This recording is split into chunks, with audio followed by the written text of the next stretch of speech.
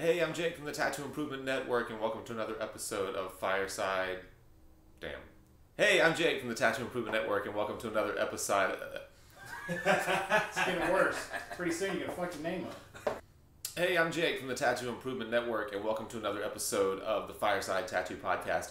This is part 2 of our interview with Guy Aitchison. If you've not yet seen part 1, which is episode 122, then go on and hit pause on this, go back and watch part 1, and then come back to us. I hope you enjoy it. Be sure to click the thumb up and leave a comment. Thank you, guys. You've basically answered what my next question was going to be, but I'll throw it out there anyways. You've worked with the same kind of subject matter imagery for a long time now, and I was going to ask what has kept you entertained with bioorganic type subject matter for so long, but you've basically said it. It's just trying to make it what it is in your head, and always trying to improve it. What about it? About abstract shapes, textures, or organic? Can you put into words what draws you to that and keeps you from exploring in other directions? Well, partly it's my clients that keep me from exploring in other directions. I mean, and we all have that experience. Yeah. I used to do all kinds of subjects, and I still could, but I mean, I've been asking for like 2 years. I'll ask again. Somebody, I want to do a horse, knee to armpit, like gnarly, muscular, lit, 3D, dimensional, all the effects. Yeah. Somebody, Yeah. but I think that any artist who specializes, let's say you do Japanese or let's say you do tribal. Unless you just let it become your job, I'm going to go do another Hanyu mask, you're going to ask yourself, okay, I've done 5 Hanyu masks this year. What could I do differently? Mm-hmm. Or the things that I like the most about the ones I've done recently, how could I apply those together but in a different way? You're going to ask yourself, what's the next step? Yeah.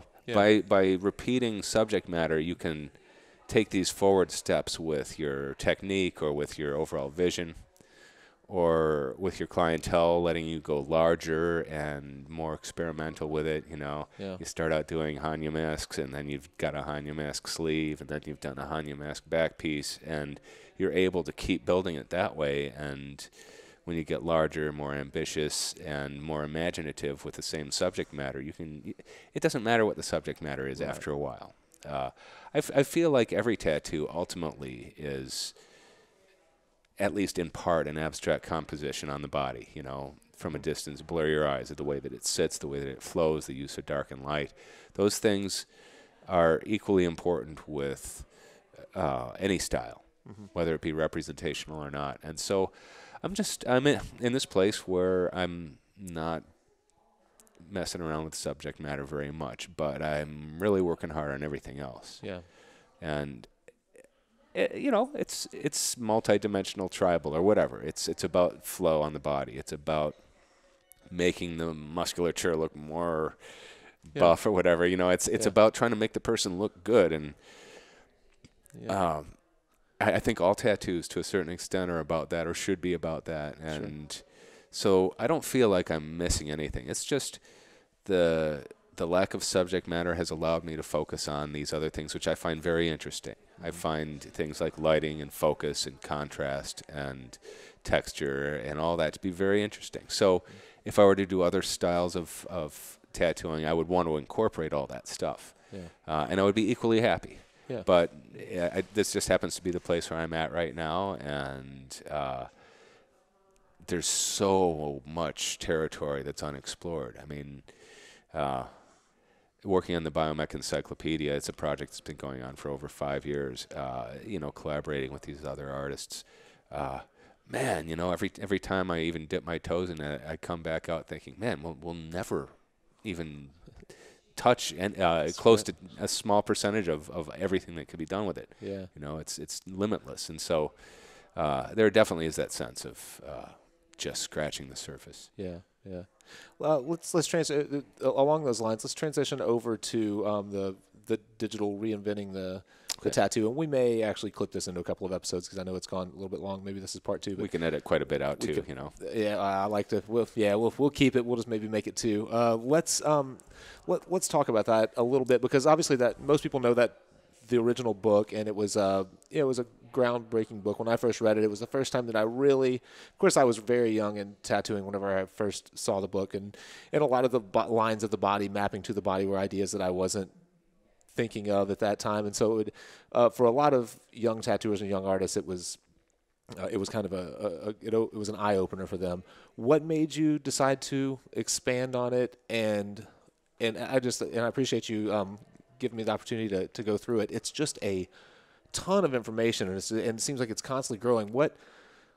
I'll just let you go on it. What kind of time commitment is it taking? What made you decide to do it in the first place? Why? All those things. It's been such an organic process. It started out with I was invited to do a seminar at one of the Tattoo Tour conventions. So this would have been 24-ish years ago. Dennis Dwyer and J.D. Crow put these conventions on, and they were among the first to invite artists to put seminars on. And I felt like, man, I feel strange charging people to sit there and watch me talk. Right. How could my words possibly be worth $150, you know? And so I felt like I needed to give them something to take home. So I made these little booklets, right, where the basic points that I was going over are kind of explained. And I figured, if it's in print, maybe they'll retain a little bit more of it. With some pictures, you know, there would always be like, let's say 20 pages of, you know, type with referring to the color pages in the back, because this is all old school desktop publishing. But people got a lot out of those little books, and I started getting requests for, hey, could I just get the book since you're not giving that seminar anymore?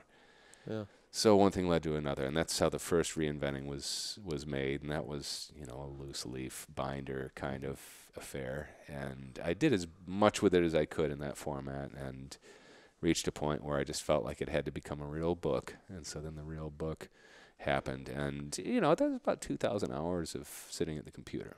Wow. If you're curious about the time commitment. Wow. A couple of years of refining and refining and refining and proofing and proofing and proofing. I'm extremely retentive about this stuff. I do all the stuff myself, every bit of video editing, every bit of layout. I am a control freak. So the only things that I outsourced at all were, well, I had a proofer, a PhD guy go through the text and say, there's another dangling participle there. Right.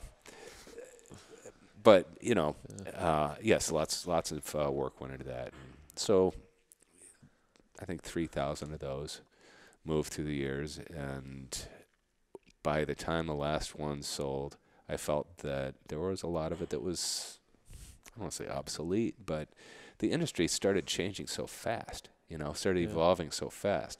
Like, I mean, in my most recent print edition of Reinventing, I was like, rotaries, don't waste your time, Right. you know? Yeah. And here I am, injected dude, right? Right.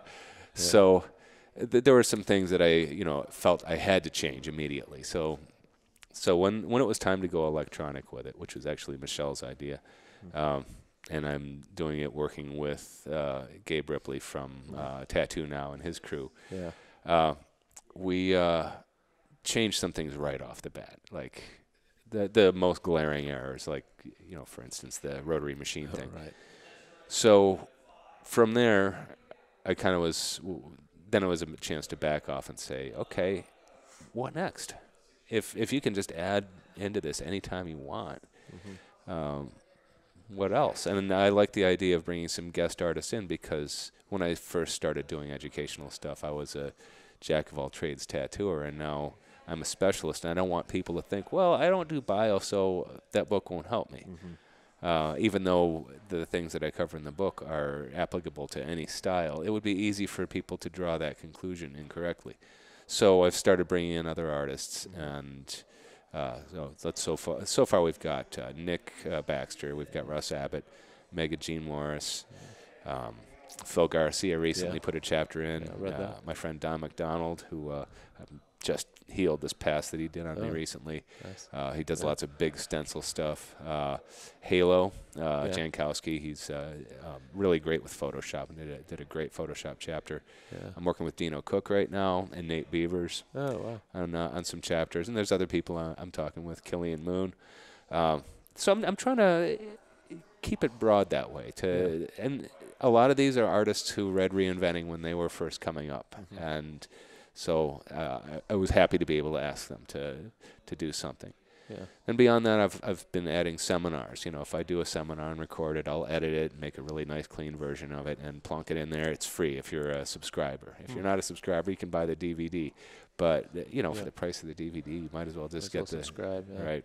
Yeah. And then you can look at it on your computer, your phone, or your tablet, and you'll get notifications whenever there's things added and that kind of thing. And I just feel like for the modern day, that's the right way to do things. A lot of people don't get around to looking at something if they can't look it on their phone because they're busy. People are freaking busy, and they want to look something up, and the book is up on the shelf in the other room, and they're out having their coffee and cigarette break, and like, there. I think it's more helpful that way, more useful in general, and I'm excited about the possibilities. Yeah, yeah. Do you see, as far as being a pioneer in kind of in tattoo education, and I know you read the post that I did on the Reinventing digital book. As far as some of the shortcomings of the traditional ways that we've trained artists, I shouldn't say shortcomings. The best thing that we have as far as training artists, transitioning into the digital world where everyone learns to a certain extent on these things in our pockets. How do you see reinventing or tattoo education being part of that? Is it something that you always see being available to licensed tattooers? Is it something you would like to draw people in? I think that's an important barrier to put up. And people are going to sneak around it, and the people who are really going to work hard at getting the best education they can, regardless of their situation, they get my support. Sometimes there's just not a good shop to apprentice in, and you're divorced and your kid lives in the next town and you can't move for that reason. And if you're still going to go out of your way to do everything right and learn properly, you shouldn't be held back. But at the same time, as much as possible, I really try to encourage people to find a studio. To that effect, we're actually working on an apprentice program that will go into reinventing, and this will be something that both your teacher and you would have in your subscription, and there would be things the teacher would see that you wouldn't see. There would be daily exercises and things like that, based at least in part on the experience I had as an apprentice, which I thought was a really good, quick, from ground level to functional in 6 months kind of experience. The guy that was teaching me really wanted me functional. So I think that is probably the marriage that makes the most sense. There's just literally no way. We try to teach we try to encourage tattooers to explore other mediums, and we're trying to be more art focused than technique focused for that reason. But we still get a nonstop kind of email blasts and comments on YouTube that are that exact problem that you described. Small town, can't leave for whatever reason. 2 shops in town, no one can draw at either shop. It's one guy that's a 2-year veteran artist and he has 3 apprentices just to fill chairs. And and it's sad to see people stuck in that situation. And I've often thought that the marriage there is that obviously you need a mentor. Someone has to be there to watch the marks that you're making, because you can't do that from here, and you can't do it from my studio. But often those mentors just don't have the tools to teach. And why would they not want to invest in the tools to teach to help their young artists get better and to help their shop get better? I think that's probably the direction that it goes. That is the plan. And part of it is, like we were talking about before, it's if nothing else, harm reduction. Yeah. At the very ground level, you've got people who are be doing their apprentice tattoos regardless, and maybe you can guide them past doing the worst possible apprentice tattoos. Right. And people who take on their first apprentice with only 3 years of tattooing under their belt, well, okay, maybe they really do need to fill that chair. Maybe they really do believe in this person. Maybe this person they're bringing in really does have some drawing skills. Well, let's try to make this go smoothly then. Let's give them the tools that they need to. And probably that person with the 3 years experience could use a little learning themselves, and in the course of teaching, they will learn. And, honestly, in my own experience, the best learning experience I've had has been being a teacher. I have to think about everything that I present. I find the holes. You know, sometimes I'll find the holes in the middle of a lecture, like, you know. Right. But it's healthy because then you have to ask yourself, okay, so why is it that I do it this way? I've always thought it was because of this, but now that I've really started thinking about it and trying to explain it, maybe not. Maybe there could be other ways. Yeah. I think that if you're not questioning your own motives or the reasons that you're making certain decisions, then you'll just do things out of habit and you'll get stuck in that rut you were talking about earlier. Man, that's great. Oh, as far as subscribing, getting to Reinventing, I know most people know how to get to you. Explain a little bit how the subscription works, what's involved in it, all that kind of stuff. It's pretty simple. You go to reinventingthetattoo.com and you can subscribe there. It's $200 for the year. If you're already a subscriber and you're wanting to renew, it's $150 per year. And people ask, well, do I have to keep paying? Well, I keep adding to it. It's a ton of work. I dedicate a lot of my time to creating this new material. So every time you renew, I promise you will get your money's worth. Something new there. You know, there's going to be several new seminars added, just in this coming few months. Each one by itself would be like a $100 DVD. So, yeah, you do have to keep paying, but that allows me to keep developing the material. It's not just a book. Right. So once you have your subscription, you just log on from your phone or your tablet or your computer, and there it is. You'll start out with an announcement page, and then from there you can go to the table of contents and go to the various different chapters and videos that we have there. Whenever something new is added, you'll get a notification, which happens pretty regularly. We get a newsletter every 2 weeks, just a brief, hey, how's it going? Here's a tattoo I did last week. This is some of the challenges I ran into. Here's a new thing we're adding next week. See you guys later. So the subscription is, it's an ever-growing thing. Once you have it, you could take your time reading it. You could take your time watching the videos. You can watch them as many times as you want. There's dozens of hours of video on there already. There will be more. So, that's what's involved right now. Yeah, I think that just the process kind of video, like you're working on the last thing that I saw on it was the big kind of back cover up where there was a lot of lettering at the top that you're dealing with, and then other kind of random tattoos throughout. And I think there's nothing quite like seeing progress photos or videos and or blogging or whatever it is, and kind of getting in the mindset or being able to kind of look over the shoulder of someone that really is being faced with challenges, making decisions right there on the spot, seeing how they're dealing with those challenges, and of course they're not going to steal exactly what you're doing, but you'll find a way to interpret the problem solving skills and then reproduce them in your own way. I think that's invaluable. I've found that unless you're tracing somebody else's drawings and copying them directly, it's hard to steal exactly what somebody else does. It's tough. Yeah. You can take a couple good tricks from them, but it's always going to end up going back through the U filter. Right.